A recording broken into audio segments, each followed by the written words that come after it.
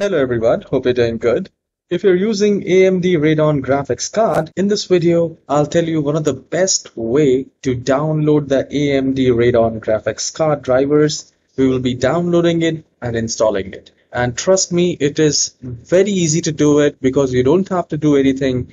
It will be auto detected. So the best way to download and update the AMD Radeon graphics card drivers, open your browser and type AMD/en/support.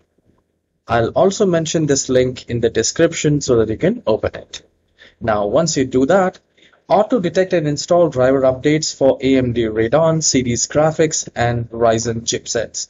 So we will be updating the graphics as well as the chipset, which is a very good thing if you're using Windows 10 or Windows 11. So I'll click on download now.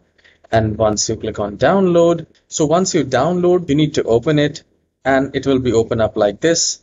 And you just need to click on install and it will start installing. When you click on next, you see the option that GPU, PCI driver, processor management.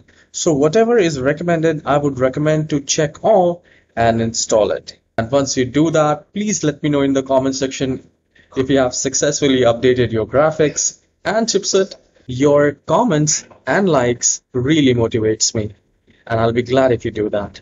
I'll see you in the next tutorial. Have a wonderful day.